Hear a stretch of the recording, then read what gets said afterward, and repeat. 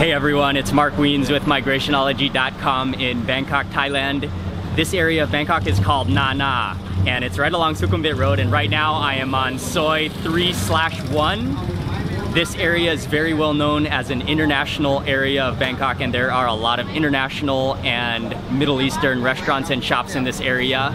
I came here today for lunch to eat a shawarma kebab. Before we go to eat the shawarma, I just want to say a big Happy New Year 2016 from Bangkok. And this year, Booking.com, which is a website that I use quite frequently, is challenging me to turn my resolutions into reservations. One of the places that I've wanted to visit for a very, very long time now, ever since back in high school when I took a class on world history, is Turkey. And I especially enjoyed learning about the history of Istanbul. It's a very, very, very old city, and also it has some very, very delicious food.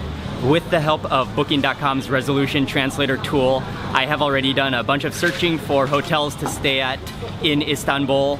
There are thousands of hotels to stay at, just like Bangkok. When Ying and I travel, we often look for a hotel that is in a good location, that there is a lot of food right around that area, and also that it has good Wi-Fi. And that's basically the criteria that we look for when we search for somewhere to stay. I think we will probably choose to stay in the old area of town where there are a lot of famous historical sites, and also there should be a lot of good restaurants I have searched. And also in that area is the Grand Bazaar, which is a giant market which I know I will have a lot of fun exploring when in Istanbul. So I am really looking forward to this upcoming trip in 2016 to Istanbul, but for right now I'm gonna go eat a shawarma. This place is located right in the middle of Soi 3/1, and I have been coming here for quite a few years every now and then when I'm in this area. They have two different types of shawarma, which are, I can feel the heat coming off of them right now, chicken and beef, and I ordered one of each. Oh, actually I have no idea which one is the chicken and which one is the beef anymore, so I guess it will be a surprise for both of us.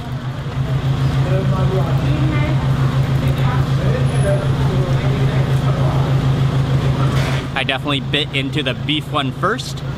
All those little pieces of thinly cut beef with that just slightly singed edge.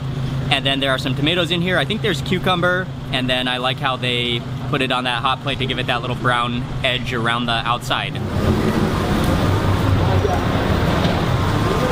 Okay, so by default, the shawarma in my other hand is gonna be the chicken one.